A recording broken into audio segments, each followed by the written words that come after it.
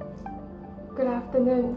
My name is Wong and I am entering my final year of Civil Engineering degree in Monash University, Malaysia. I am currently having my internship as a site engineer trainee at Geohan. The location of my site is the 𝐅𝐨𝐿𝐴 Central Park, Damansara. Today, we're going to talk about 𝒊𝒆, the way it is constructed and the theory behind it. Here are a few types of cast in situ piles which are constructed according to different required pile size and site conditions, such as caisson pile, which has higher labour intensity. Hand dug caisson piles are recommended for sites which could not sustain large machines such as the boring machine. And micro pile, which requires drilling machine, it is used for piles with diameter less than 600 mm. Lastly, 𝒊𝒆, which is constructed with boring machine like BG. 𝒊𝒆s are catered for relatively bigger and deeper piles. The visual representation of these three piling methods can be seen with reference to a tree. So, what is 𝒊𝒆 actually? When large high-rise buildings are constructed on top of soil, it imposes a large vertical load onto it. This may cause unequal settlement after a period of time, such as the Leaning Tower of Pisa. Hence, we need foundation to provide structural stability from the ground and to distribute the weight of the structure over a larger area in order to avoid overloading the underlying soil. Deep foundations like so are formed by a group of �𝒆s. The �𝒆s are responsible of transferring high structural loads into load-bearing soils and rocks. We will focus on the individual �𝒆s in this video. Next, we will talk about how 𝒊𝒆 is constructed. Firstly, surveying works are carried out. This is a surveyor, and this is a chainman. They are responsible of setting out pile points, determine the offset of constructed piles, and to check the existing ground level of the working site. After they peg the corresponding pile location, it will be marked.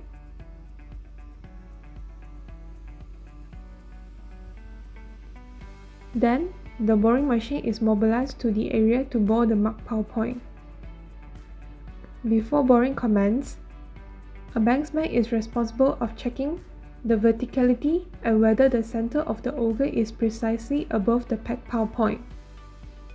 Also, the drilling tool used here is a soil auger. Now we can visualize the cross-sectional view of the boring process. And next, I will show the actual footage on site. As you can see, the drilling tool used is the soil auger as mentioned previously. The construction of boreholes generally takes a long time. This boring process alone can take up to 5 days, while time may differ according to the pile length, pile size, and site conditions. Hence, the process is much easier to visualize in a time lapse. After boring a certain depth into the soil, temporary steel casing is to be installed to prevent existing soil around the hole to collapse. The casing installation requires a vibro hammer, which is hung by a crawler crane.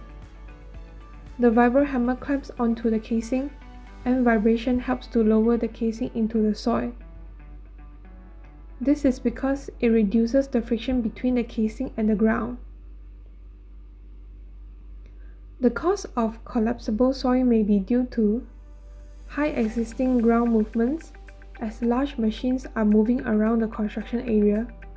Also, lateral force of soil tend to push towards the borehole. Hence, drilling fluids such as polymer, bentonite, or water are filled in to provide hydrostatic pressure as well as keeping the drill bit cool.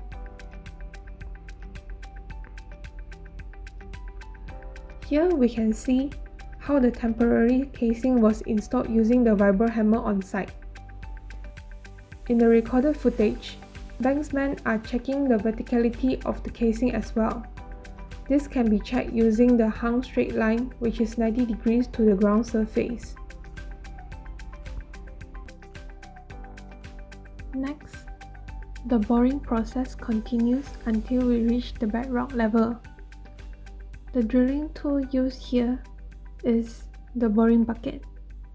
The boring bucket minimizes the collapse of soil compared to using the soil auger. Then, a different type of drilling bit is changed for the boring machine to core rock layers.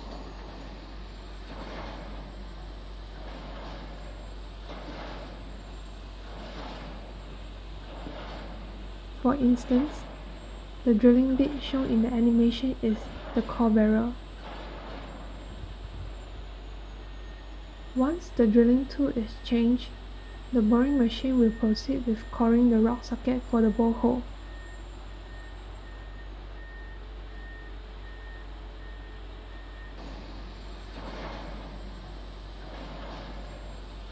Once it is done, how do we know that the rock socket length is sufficient?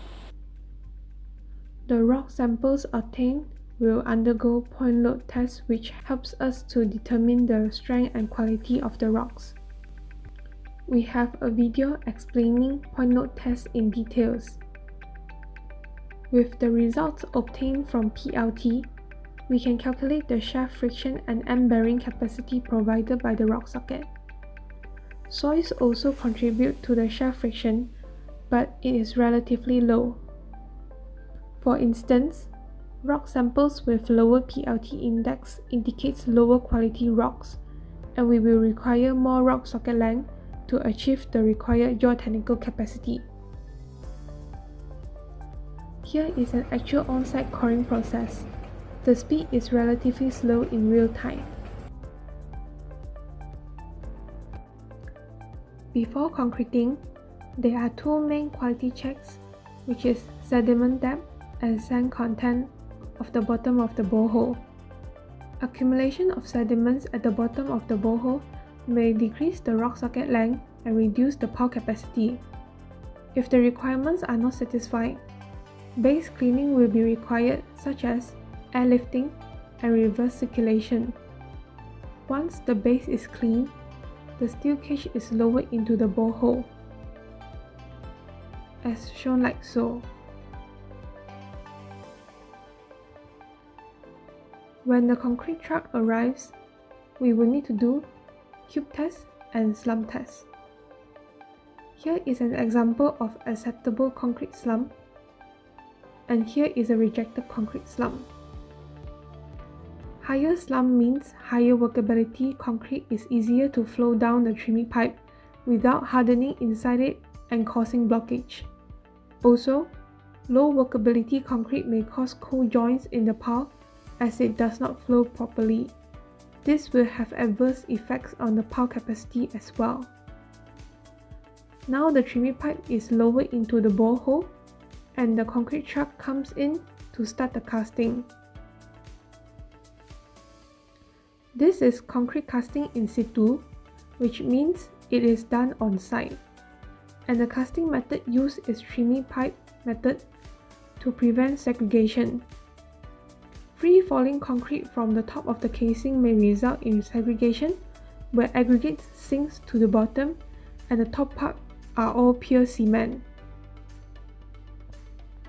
As the concrete truck arrives, workers help to unload the concrete into the hopper and down the trimming pipe. The crane constantly moves the trimming pipe up and down to allow proper concrete flow.